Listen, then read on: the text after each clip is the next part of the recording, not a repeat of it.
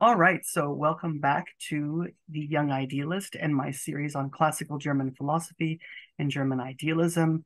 Today I have a very special guest. I have Dr. Corey W. Dyck from the University of Western Ontario to discuss the great philosopher Christian Wolff.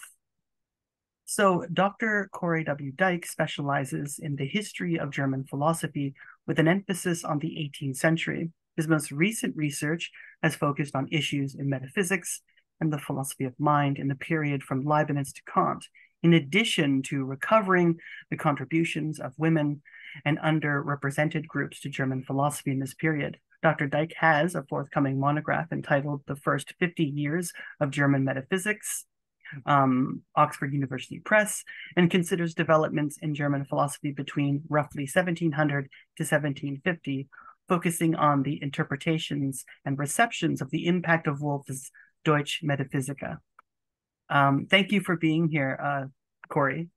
Yeah, my pleasure. Thanks for having me. So I actually became accustomed to your scholarship and your work through this wonderful text. I don't know if you can see it because of the light, Yep, there it is. Yep.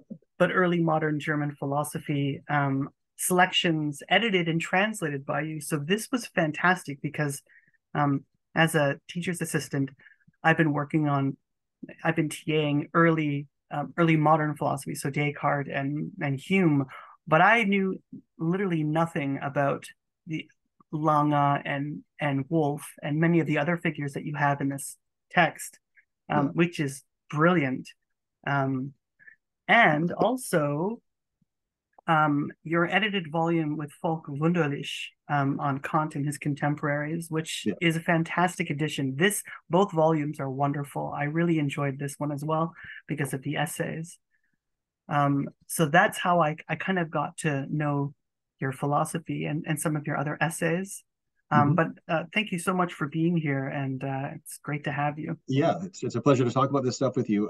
If I may just make one point on the first volume that you put up there, the early modern German philosophy. So we're going to talk a lot about Wolff today. I understand, but one of the texts you mentioned is by Joachim Lange, who is one of Wolff's kind of most vigorous, I suppose, pietist critics.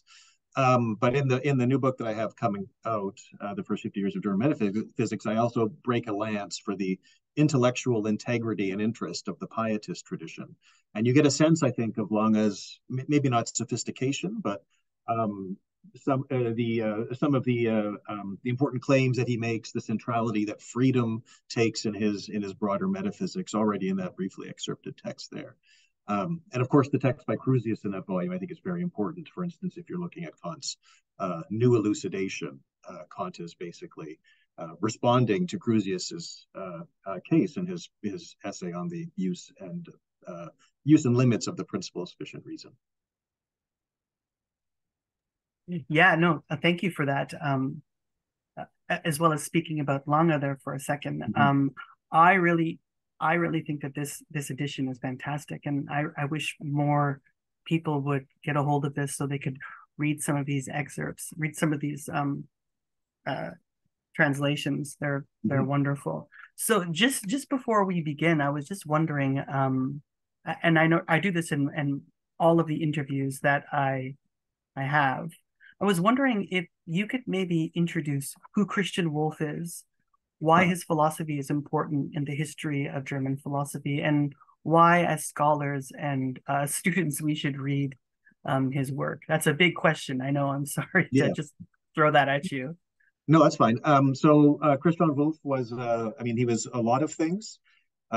First and foremost, he was a professor of philosophy or in the philosophy faculty in the University of Halle, and then later at the University of Marburg. But in terms of his intellectual interests, they were almost impossibly wide-ranging. He was a mathematician. He was a scientist.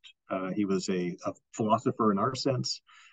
He wrote on moral philosophy, on theoretical philosophy. He invented some new disciplines like empirical psychology, for instance. That wasn't a specific, narrowly defined discipline until Wolff invented it.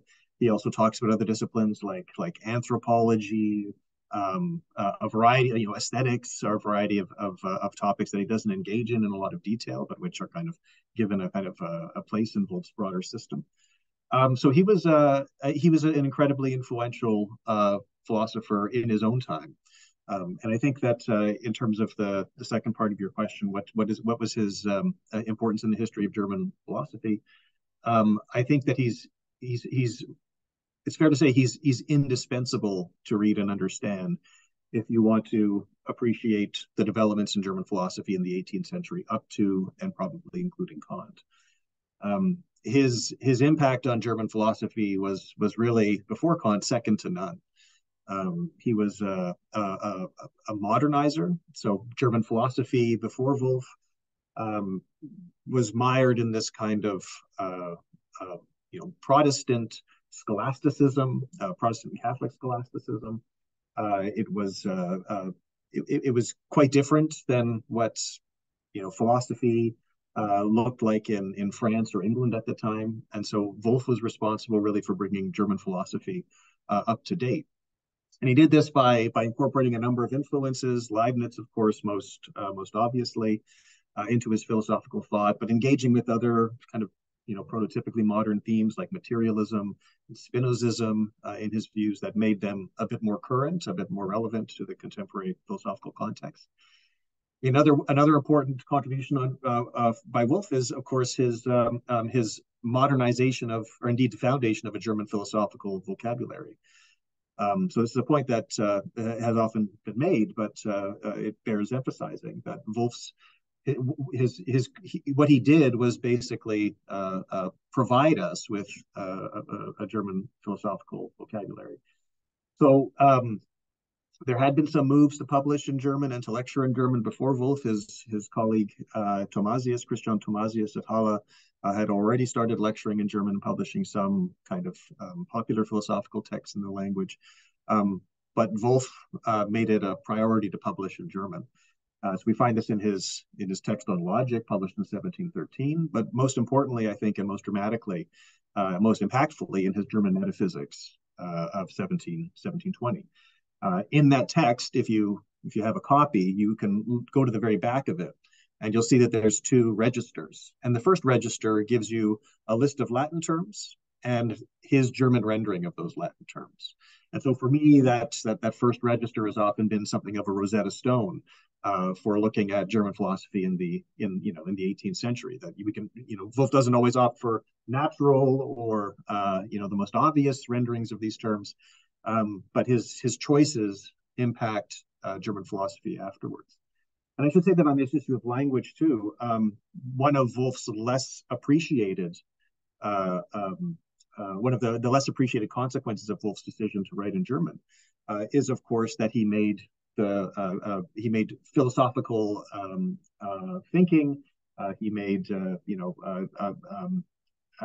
debates and discussions on technical philosophical themes accessible to a new audience, right? Who weren't necessarily educated in Latin, but that he published it in the vernacular, meant that his views got that much wider attention.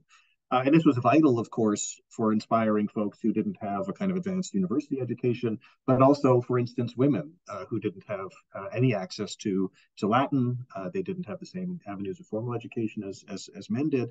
And so Wolff's philosophy ended up becoming very popular for women, for literate women.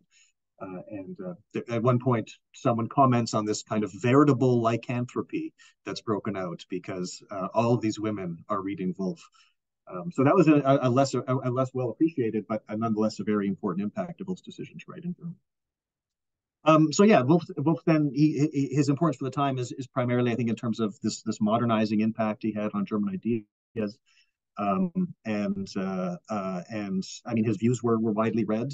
He had a lot of students that he placed in university positions, and that helped kind of establish Wolffianism as not just a philosophical, but a kind of academic movement as well. They quickly occupied chairs in philosophy all around Germany, and that just helped to spread his influence. So, there's a couple of other points that might mention in terms of his impact. Of course, the controversy he had with the Pietists served to draw all sorts of attention to him as a martyr for the Enlightenment, and so it got him attention by leading French intellectuals, got invitations to all sorts of learned academies and so forth. But yeah, so that was another aspect of Wolff's importance for the period. In terms of his importance for us, I think for those of us who I presume the audience of this show are interested in kind of classical German philosophy, and I think that from what I've said before, Wolff's importance for understanding Kant, for instance, is fairly obvious. While Kant, of course, is a revolutionary thinker and changing things in a lot of ways, the primary foil, or one of the primary foils for him, is Leibnizian Wolffian philosophy, and Wolff's metaphysics in particular.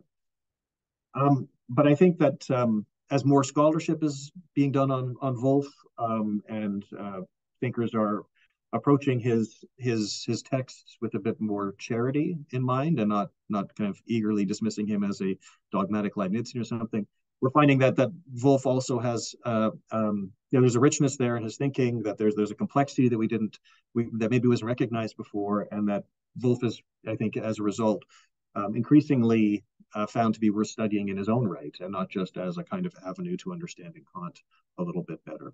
So yeah, I think that for historians of German philosophy, Wolff is fairly essential for understanding the broader developments in the period, but also by way of acquainting ourselves with a complex and impactful thinker.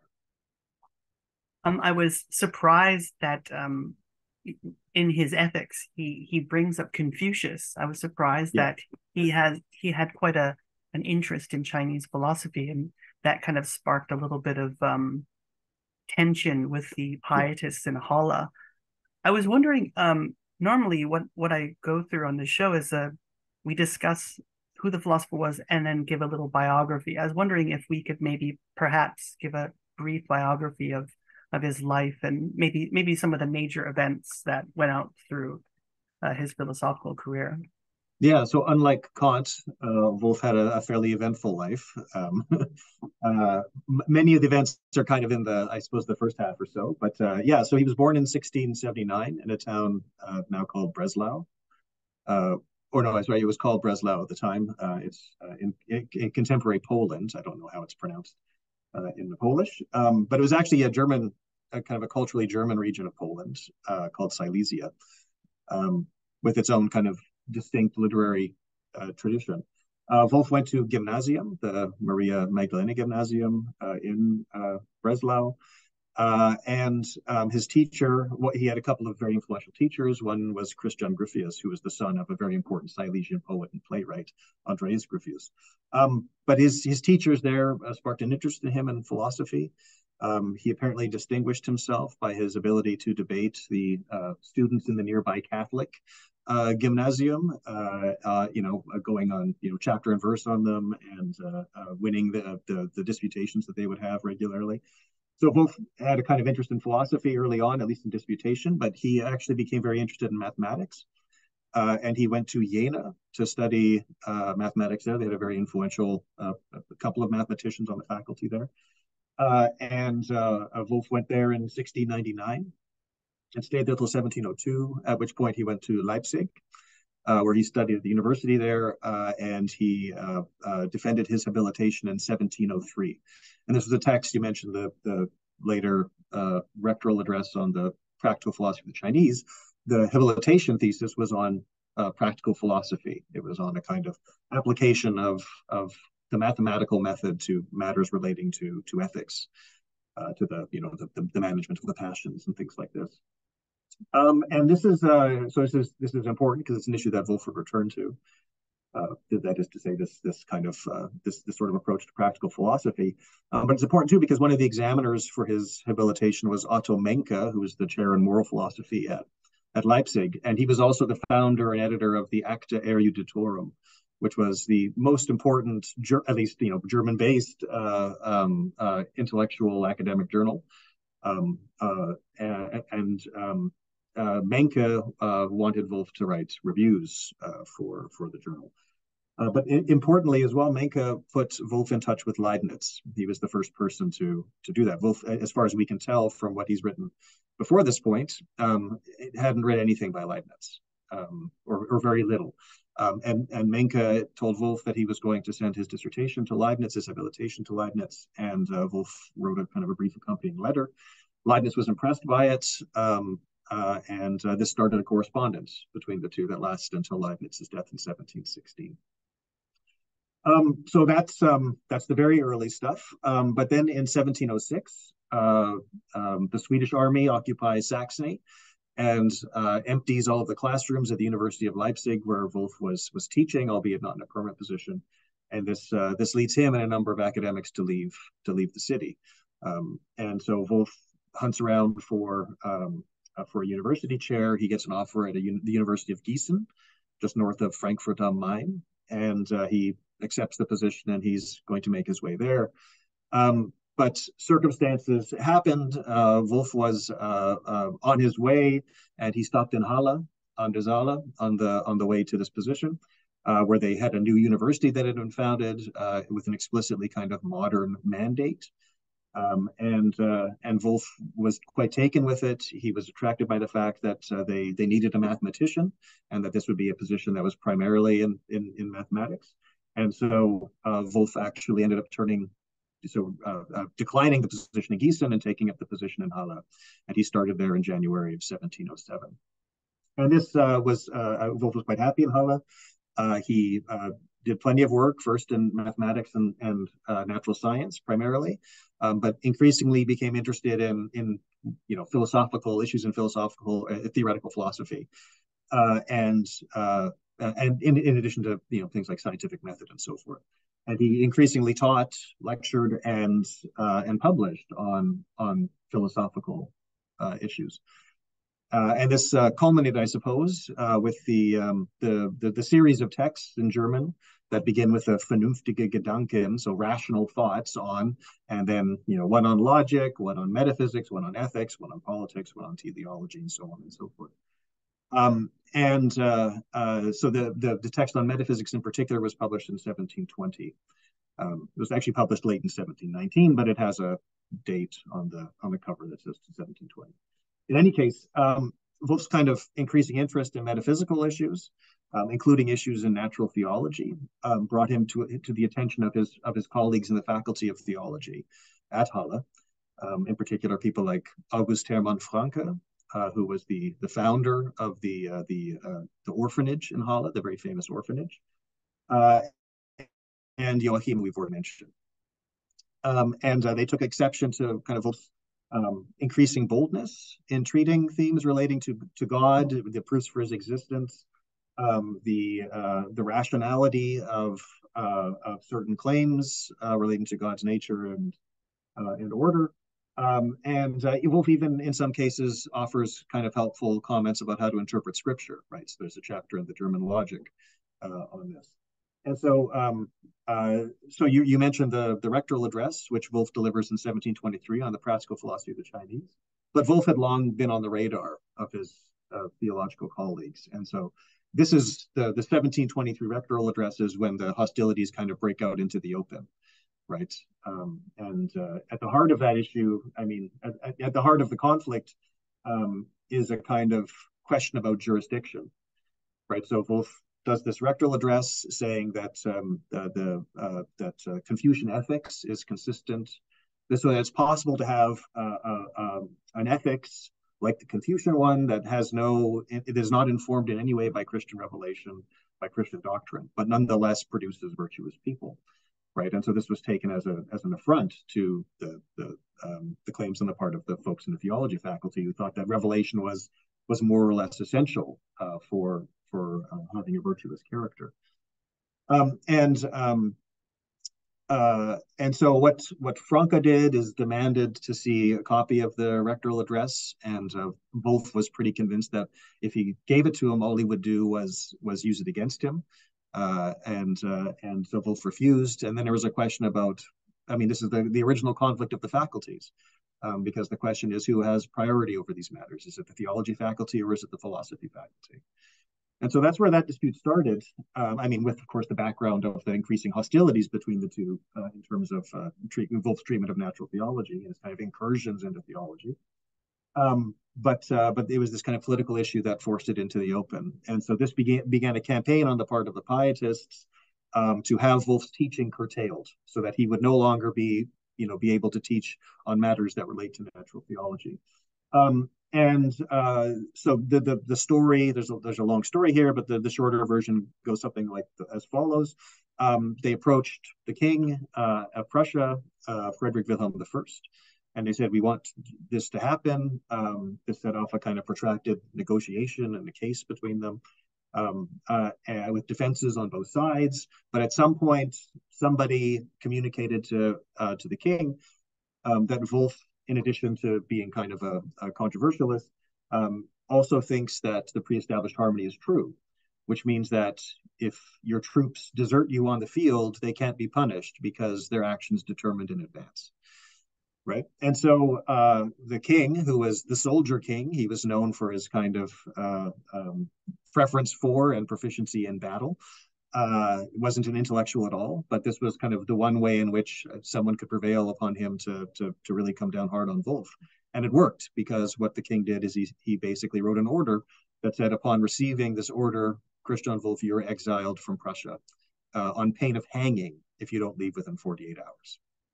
So this order was received in Halle a day or two later. Wolff received it just as he was getting ready to go to a lecture on natural science, to deliver a lecture on natural science, sometime in the late afternoon. He basically packed all of his things and left Prussia. Now, it sounds like more than it is, right? You have to leave Prussia. Well, that's a pretty large domain. But in fact, all Wolff had to do was just cross the river in Halle into the territory of electoral Saxony. So he didn't have to go very far, but of course it was quite upsetting to him. He's losing his livelihood. His wife was heavily pregnant at the time. It was terribly inconvenient. But he crossed the river and then sent his servant back to tell his students why he wasn't there. And then eventually he ended up taking a position somewhere else, namely at the University of Marburg. But the battle between Wolff and the Pietists, as far as like an exchange of treatises go, would continue well into the 1730s, right? So the Pietists seemingly never tired of reframing their original concerns about Wolff's philosophy, casting it as various sorts of Spinozism or materialism or atheism, and Wolff seemingly never tired of responding to these as well. So anyway, that continues until the death of Frederick Wilhelm I and the ascension of Frederick the Great, Frederick II. In 1740, he made it a priority because of his early interest in Wolff's philosophy. He made it a priority to retrieve Wolff to a position in Halle, which he did in 1741. Wolff returned and took up a position as, I think, vice chancellor, but also as a professor.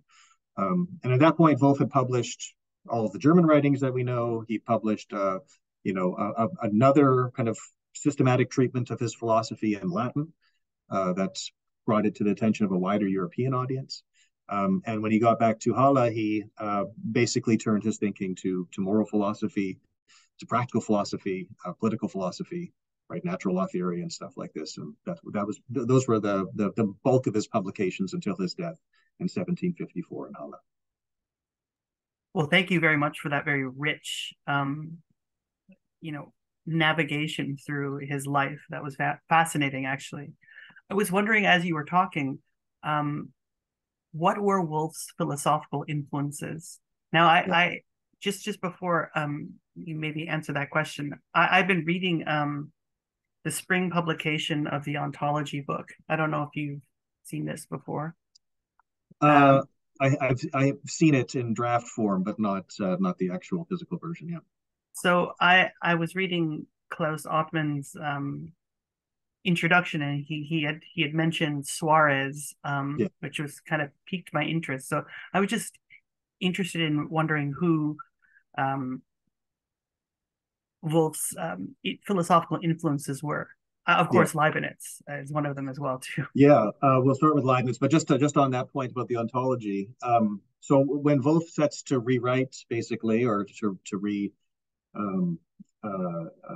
represent his philosophical views in the Latin texts, he's more or less explicitly modeling his presentation on a number of scholastic thinkers. And part of it, I think, is because of the abiding interest in Wolff among among like Jesuit academies, for instance. They found Wolff to be kind of appropriately systematic, but also someone who effectively addressed the kind of modern threats to theism, like materialism, for instance, right? But you don't find that in some of the scholastic writers. So there's a sense in which Wolff goes back to those scholastic sources for his subsequent Latin presentation.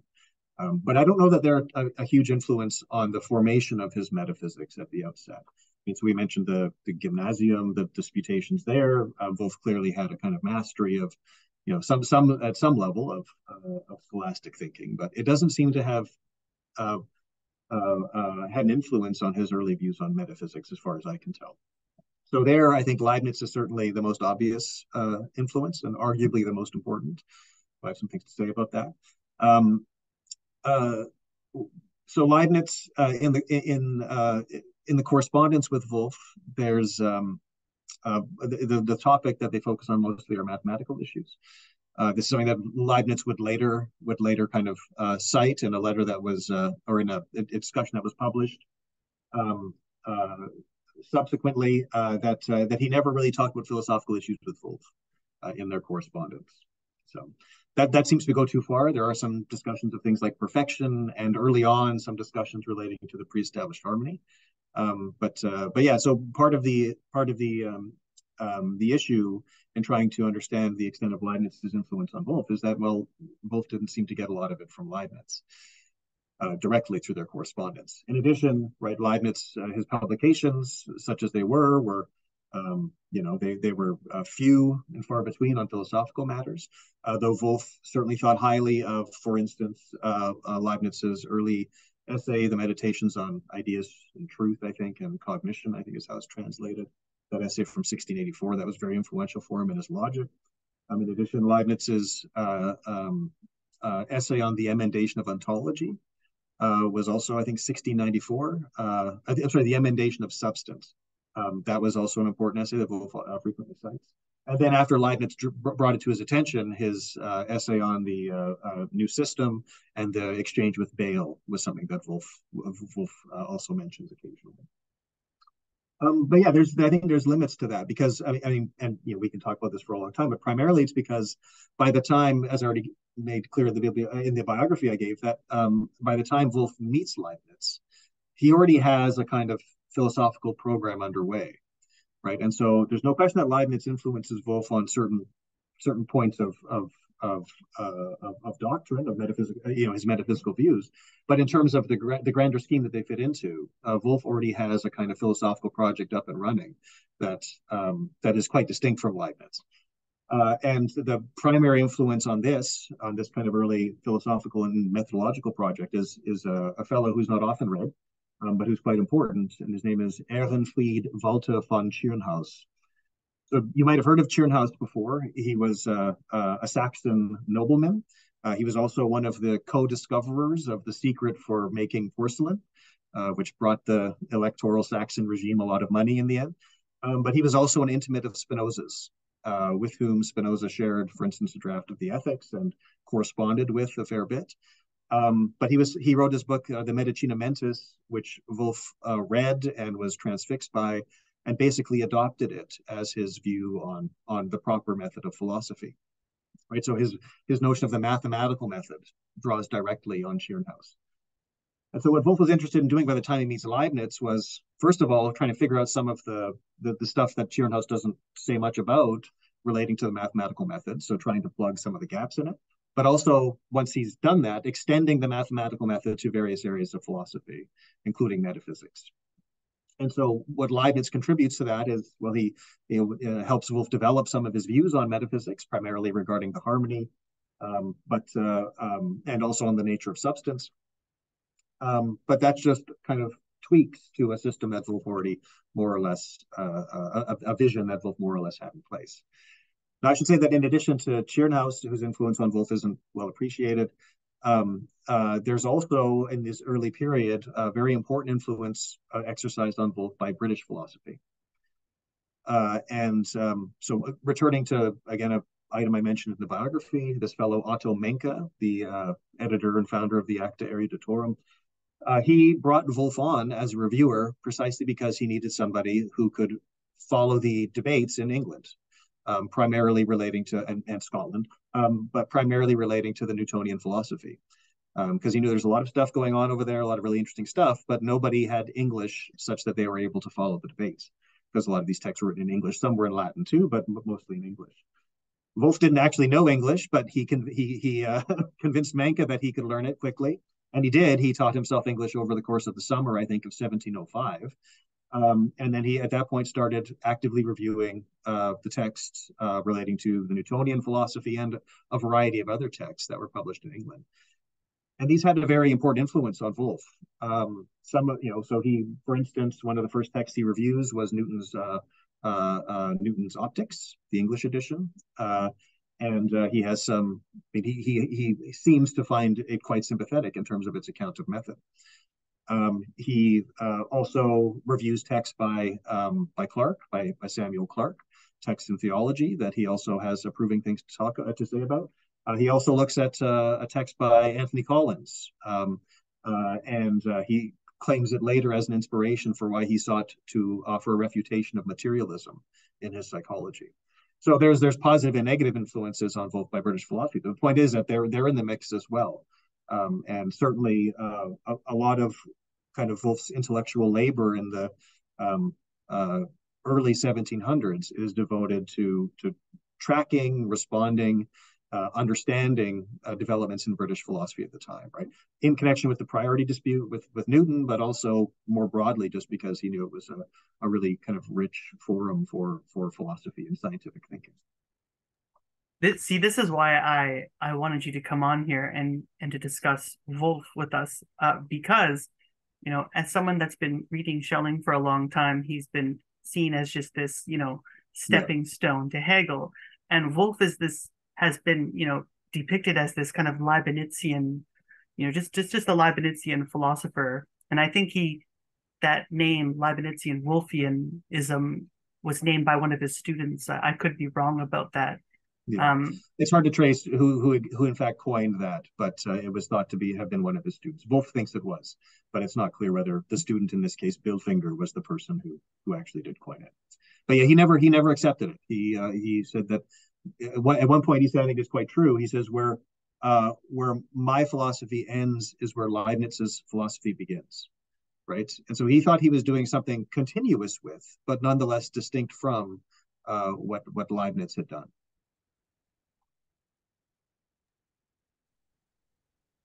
Awesome.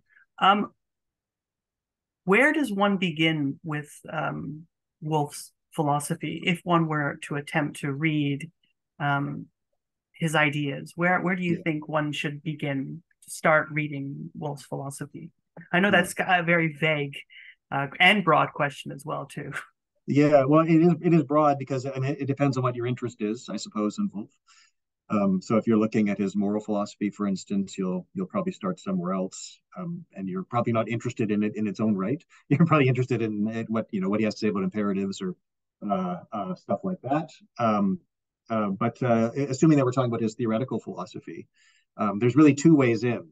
One is the so-called preliminary discourse, which is the treatise, the kind of introductory treatise, programmatic treatise that Wolff publishes at the beginning of his representation of his philosophy in the Latin works.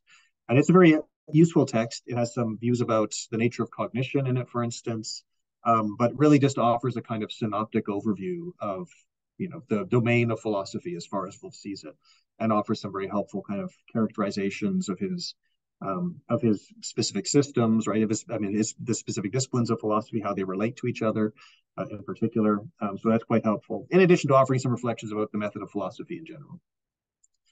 So that's one way into the Latin works that's been translated into English. I think like from the 70s or something, there's an old translation of this into English that's published with Bob Merrill or something like that.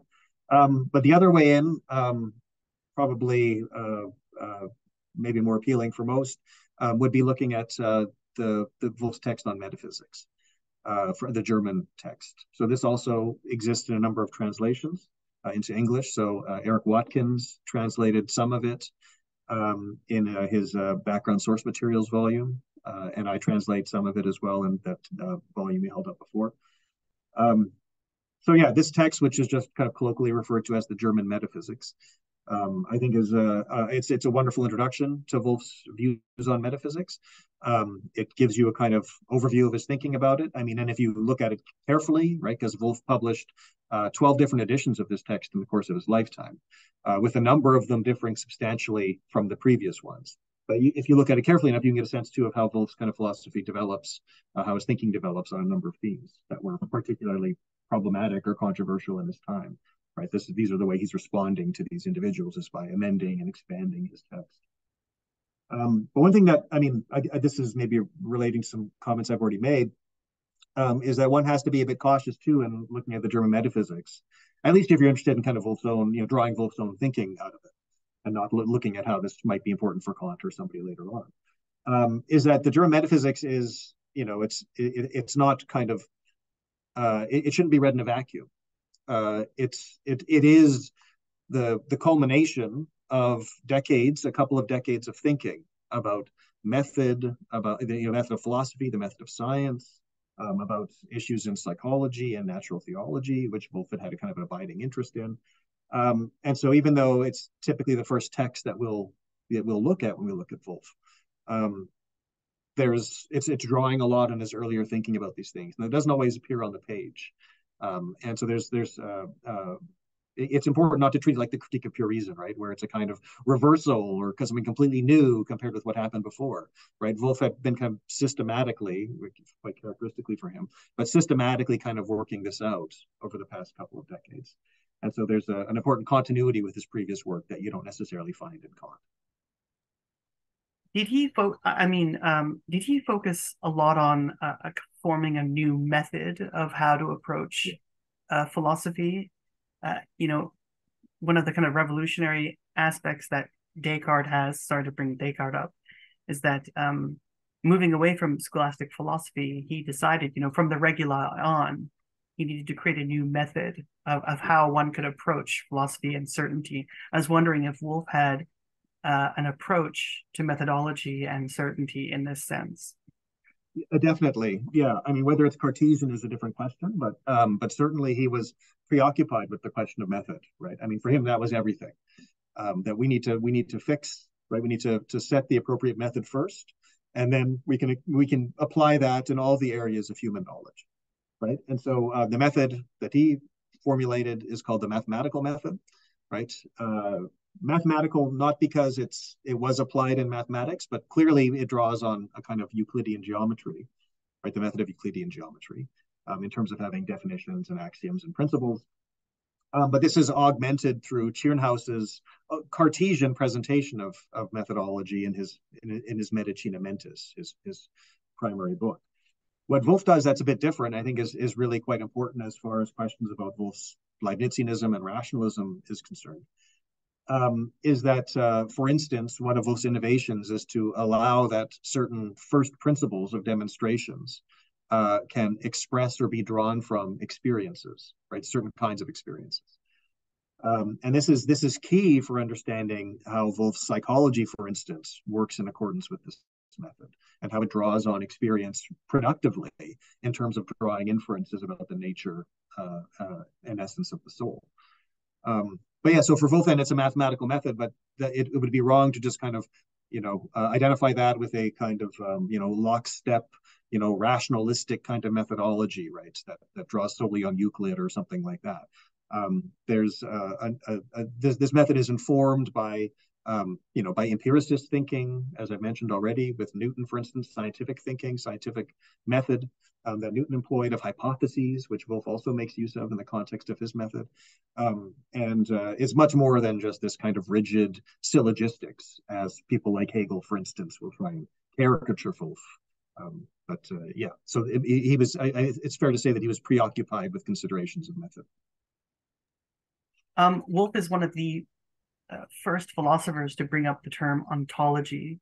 So what would Wolff's ontology be, and how does he understand it, and how would it differ from our own understanding today in contemporary philosophy of what ontology is? Yeah. So if you look at the other text that you had there, the Ontologia, the translation of the Ontologia, if you look at that, and you look at someone like Suarez, right, or Thomas or whomever, the differences between what Wolff is doing and what they're doing are not going to be immediately clear, right? And so it's there is a lot of difference between the two, but because Wolff is, I think, trying to hew closely to their form and to try and do something that's fairly continuous with what they did, but but also addressing the errors that he diagnoses in their systems. It's just not going to be obvious as to what those differences are. They're not worn on the page, as it were. But looking at Wolff's early treatments of ontology, especially in the lead up to the German Metaphysics, where the ontology is the first chapter, basically. I mean, there's a brief chapter on some self-certainty, but the second most ambitious chapter, I suppose, is going to be on the ontology.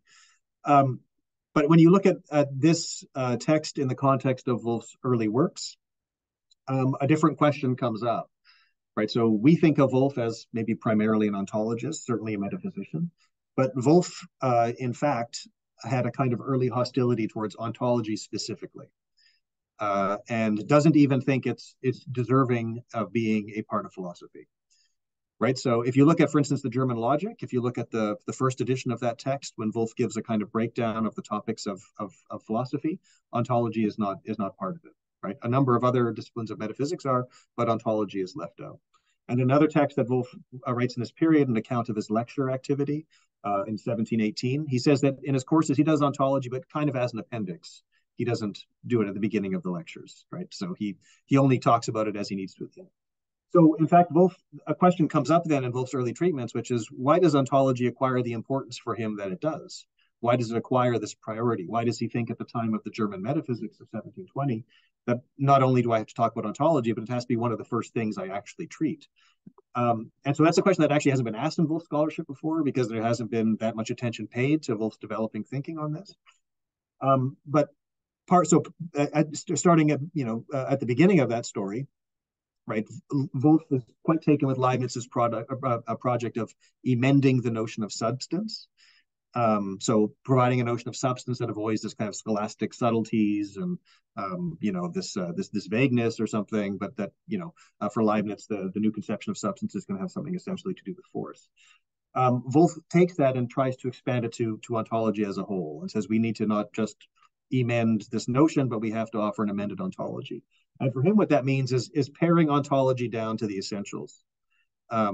Right. And for him, what makes something essential to be treated in ontology is that it's a concept or a principle that's used in a number of other scientific disciplines, right? Science in the broad sense. So it could be a principle like substance that's used in psychology and theology, or it could be a principle like force that's used in physics and other disciplines. And so Wolff wants to kind of pare it down to just what we need to get by, so that the business of science and the other disciplines can keep going. So at some point, though, Wolff becomes convinced that we need to do more with our ontology, that ontology actually can play a more important role than this. And in my view, this is something I defend in the forthcoming book, what's essential for Wolff recognizing the importance, the importance of ontology in fulfilling this task is actually the Leibniz-Clark correspondence, which is published in 1717. Wolff himself reviews it in Acta Eruditorum, and he later writes a preface to the German translation published in 1720. So it's right around this time that Wolff is working on the German Metaphysics that this correspondence is published. And Wolff, I think that Wolff is inspired by this correspondence, in particular by the Clark's, what he views as Clark's errors, to expand his ontology. And part of the reason, I think most of the reason why he wants to do this is because he thinks that what Clark is doing is nothing less than formulating a kind of Newtonian metaphysics. So this is something that Wolff was already suspicious of after the second edition of Newton's Principia. But what he sees in Clark is a kind of a full-fledged attempt to offer a metaphysics that's grounded on Newtonian principles. And so for Wolff, he thinks that it's silly when geometers start to practice metaphysics, despite his own kind of background as being just that. But he thinks that that the errors that Clarke ends up defending in the correspondence with Leibniz stem precisely from his failure to engage in a proper ontology. And so it's in light of that correspondence and in with the ambition of rectifying the errors and the ambitions of a Newtonian metaphysics that Wolff all of a sudden takes this treatment of ontology that he'd neglected for so long and starts to fill it up with defenses of, for instance, the principle of sufficient reason, right, which he hadn't done before. He now has two proofs of it. And that's, of course, a principle that was very contentious in the correspondence itself. But he also has his views on space and time that he adds there, right, in addition to, continuity and motion and things like this. But these are all concepts, the definition of which, the reality of which is all debated in the correspondence, right, that has it's a central part of the controversy. And it's precisely in response to this and the misuse that the Newtonians want to engage in of these kind of philosophical concepts and principles that Wolff now puts ontology at the beginning of his metaphysics. So then in the end, to come back to your original question, which is what does ontology mean for Wolff? Well, it's in the early days, it's not something that's a standalone discipline, but a kind of investigation that we kind of grudgingly have to engage in order to avoid falling prey to the errors of a certain kind of metaphysics, right? And so whether that's what we find in the Ontologia of 1730 is a different question, because Wolff's aims there are different. His thought has matured in certain ways, but certainly in 1720, at the time of the German Metaphysics, this is the kind of background, the context for his treatment of ontology there. Well, thank you for that answer. My next question for you is, what is Wolff's relation to Kant and Kant's critical project? Because, well, at least for me, when you read the Critique of Pure Reason, it seems like Kant's main enemy, or chief enemy, I would say, is the rational dogmatist, and Wolff seems to come across in Kant's view as like the dogmatist, capital D. Do you think that's a fair assessment of Wolff? And sorry, that's my question, but it's a little big question, actually, unfortunately. Yeah, I mean, whether it's a fair assessment of Wolff, I don't think so. I mean, I don't think that Kant presents himself as a careful reader of Wolff, or as a kind of, so by the time we get to, Kant's early philosophical texts, right, like the New Elucidation, for instance, where he's very much influenced by Wolff in a positive way, he actually defends, what amounts to like a Wolffian compatibilist view on freedom there against Crusius's libertarianism. By the time Kant writes the New Elucidation, or by the time we get to the 1750s, right, Leibnizian Wolffianism means something different, right? It's not just the views of Wolff, but it's the views of Wolff augmented by, all of his disciples, some of whom are doing things that Wolff himself, right, rejected, right? So you have someone like Knudsen, for instance, one of Kant's teachers, who's defending physical influx, right, rather than, opting for the probability of the harmony. You have a number of thinkers who are like Georg Friedrich Meyer, who, as far as I can tell, is a Wolffian, but he's saying very unusual things about the demonstrability of immortality, right? So you have, so what Leibnizian Wolffianism, what even Wolffianism is at that time, is something a bit broader, probably, and maybe more, liable to be caricatured. But yeah, I think that so there's certainly Kant is very positively influenced by Wolff in his pre-critical philosophy, in some cases even defending what he regards as a Wolffian line. But I think this changes a bit, and if we're focusing specifically on ontology, right, this certainly changes by the time we get to the first critique. I do think that there are ways in which Kant clearly still draws on Wolff. So Wolff had kind of already set the canonical division of the topics of metaphysics, which Kant largely abides by in the first critique, right, in terms of the ontology, psychology, cosmology, and theology. But the differences at that point are far more obvious, and deliberately so, because Kant is for Kant, Wolff is the primary foil, at least of a certain way of doing philosophy. And so, one of the principal differences when it comes to ontology in Kant and Wolff concerns, I think, the question of justification, right, and the centrality it plays in Kant's own ontology, at least as far as that's taken to be enacted in the transcendental analytic of the first critique. Right, so Wolff does give a fair bit of attention to questions concerning justification of concepts and principles. Right, he seeks to prove, for instance, the principle of sufficient reason, and he also thinks that what's important in framing our concepts is offering a real definition of the terms that the concepts correspond to, such that their possibility is evident. Right, so that's kind of Kantian language too, or at least language we recognize from Kant. That justification involves showing the possibility of something. But of course, Kant doesn't think that those kind of procedures or those kind of arguments are sufficient for demonstrating the objective validity of the principles and concepts of the understanding. Right, so there's a commonality there again in terms of their commitment to ontology, having taking up the question about justification, but a difference as to what the most effective way, or indeed the only effective way, of demonstrating or justifying these principles and concepts might be. Thank you for that. You've been giving really, really robust answers and really going through the history and the concepts. And I've actually learned a lot today, actually, more than I even knew before. I only could scratch the surface of what I knew with Wolff. This is why I brought you on here. But I was wondering if we can now turn to you and focus on what are you working on currently, and maybe how did you also get how did you get to know Wolff, and how did you start beginning with scholarship on Wolff?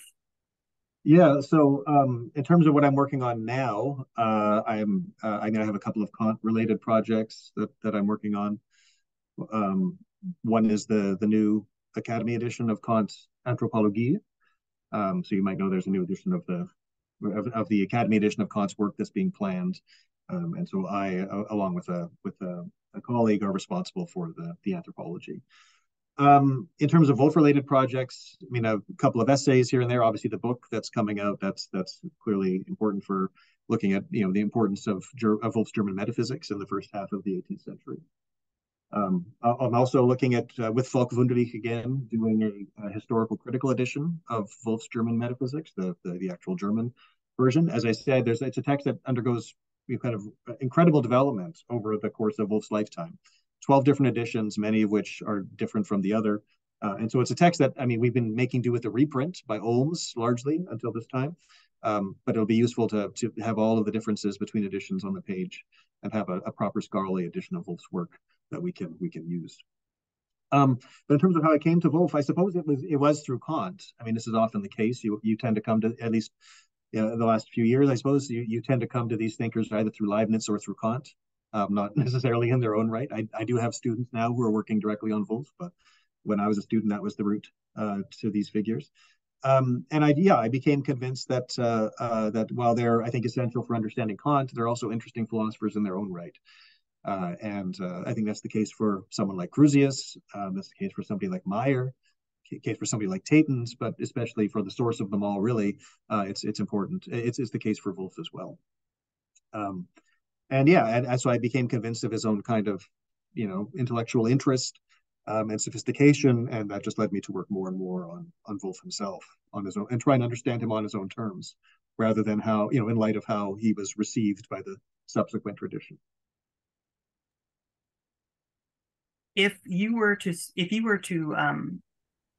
approach new students that were getting acquainted with Wolff's philosophy, is there one specific text that you would point out and say, check out this text, this is a great introduction to Wolff's philosophy, or is there a secondary source that you would recommend, or maybe an essay by yourself that kind of highlights a good introductory reading of Wolff?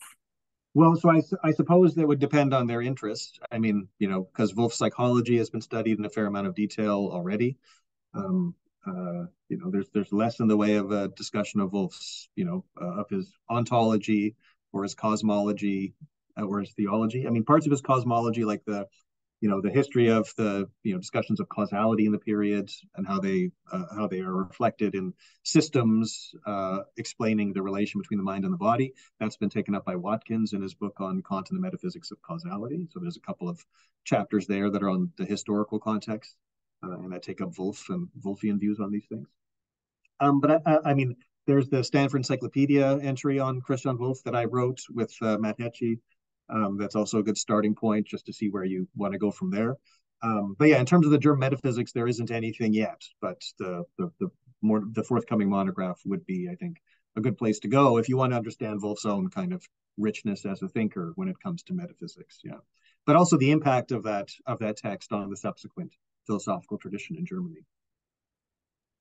Well, I want to thank you for being here and for taking us through Wolff's philosophy and his history and getting acquainted to his ideas and concepts. You really helped being a part of this project that I've been trying to create. So I really want to thank you for being here today.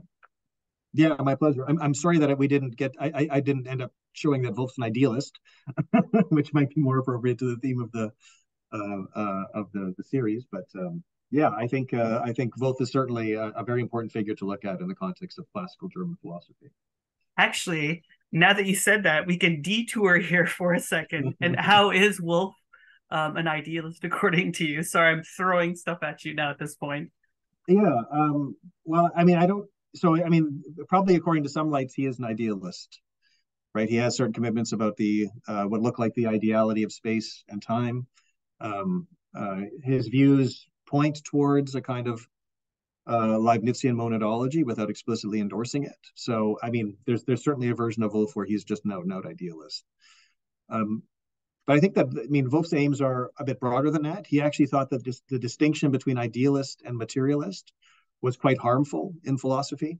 And what he wanted to do was to try, I mean, and maybe this is the most idealistic move of all in looking at later forms of idealism, but he tried to kind of establish a perspective that would look to harmonize both, right? So where an idealist like Leibniz or a materialist like whomever can look at Wolff's account of space in terms of an order and say, well, yeah, that broadly captures what I'm getting at.